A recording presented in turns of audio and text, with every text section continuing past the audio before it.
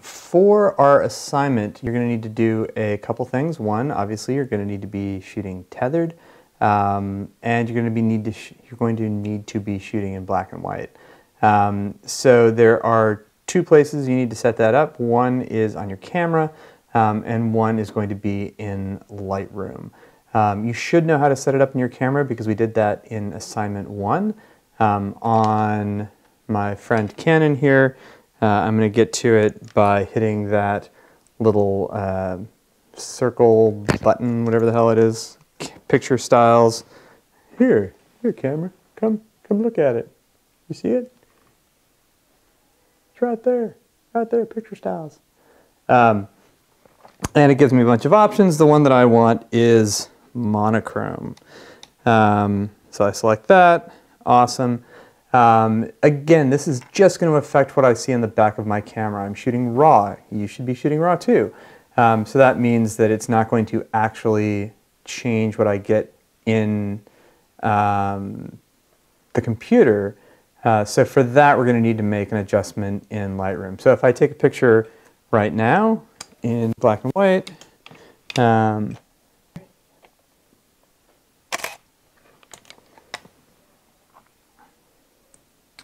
you'll notice that it comes in black and white for an instant and then immediately reverts back to color. So I would need to go in here to Quick Develop. I can set the color to black and white. That will give me what I want. If I'm going to keep shooting like this, which I am, I want to go into Develop and do that same thing that we did before, turn it into black and white. Cool. Again, I can go in. If I need to do any black and white adjustments, I can do those there. If I have any overall like highlights adjustments, anything that I need to do, I can do that. And then I'm going to make a preset. Now you'll notice right now I have my develop settings to same as previous. That can be super helpful. I can set it there and then I can just make adjustments as I go. In general, you're going to want to not do that, and you're going to want to go ahead and make a custom user preset.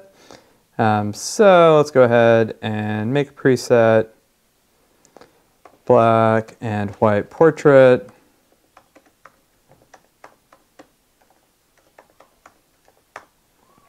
Awesome. I want to include treatment and profile, all right, black and white mix if I have any. I don't have any basic exposure adjustments. Let's include those there, why not? Include the process version just because, and then go ahead and hit create. Now I'm going to go back in here to my capture, user presets. Where are we? Black and white portrait. Great. Now if I go ahead and take a picture again, and it's going to bring those in using the settings to that preset that we just selected. So that's going to be the most important thing that you do in setting up your technical side of things. I'll go through a little bit of what you can do as far as improvising a studio in your living space. But for now, that should be good. I'm going to walk through one other technical thing on how you can set this up if your camera doesn't tether to Lightroom. So if that's you, some of the Sony people, maybe some other folks, if you're having problems with that, if you need to tether using an third-party program, keep watching and I'll walk through a little bit how that will work. If you have a camera that will not directly tether to Lightroom, or Lightroom cannot control it specifically, we can still use your camera's utility program as a way to connect and sort of shoot tethered a slightly modified way. The way that we're going to do that, bear with me, I don't really remember. Go in here to, it's going to be monitoring a folder. In Lightroom, go down to auto import. auto import settings.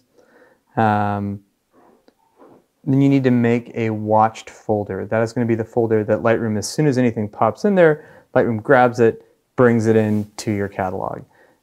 So with whatever utility you're using, and that thing is that I've totally forgotten and blocked out of my mind, you would set that up to shoot to a particular folder. Then you would go ahead in here into auto import, choose that folder. I'll just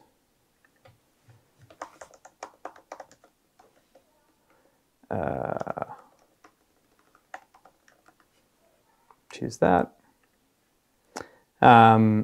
Then anything that went in there, Lightroom will take it and move it to wherever it should go. I'm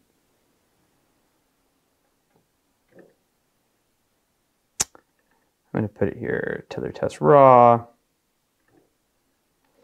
We'll make a subfolder. I could call this, I don't know, auto imported photos. That seems kind of reasonable. You can set up the file naming the same way that you would in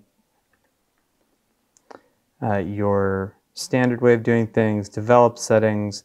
Here's where it would be a little bit different. I would set my develop settings here.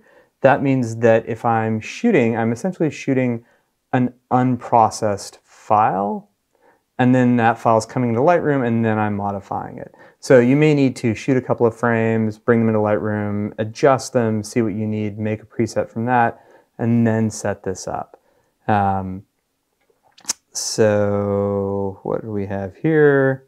Black and white portrait, cool, metadata, right? Same as everything else. Keywords, tethering, remote, I don't know, whatever you want. Initial previews, standard seems fine. So once you've set up those options, you can then go into auto import and say enable auto import. Then anything that comes into that folder, whoop, Lightroom will grab it, pull it into the catalog, and adjust it per whatever your preset was. Obvious things, can't quit Lightroom, and not in just a Brokeback Mountain kind of way. If you quit Lightroom, obviously it's auto importing, so pay attention to that.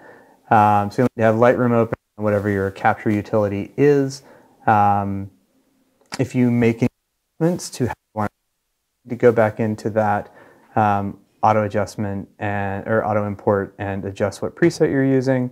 But other than that, it's pretty straightforward. This was a way that we did tethered shooting for quite a while before cameras and Lightroom moved along and meshed and made it easier for us.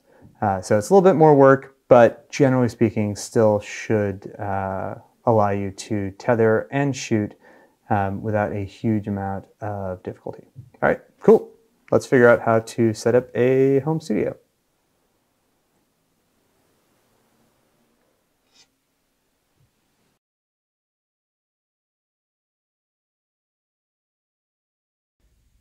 It's just got some ambient light in there. Gonna plug in the camera to the laptop. There's a cat. There's our ambient light. Putting a clip lamp. Whoa, overexposed. Put some tinfoil on it, knock it down a little bit. Get a secondary light, see if we can get some fill.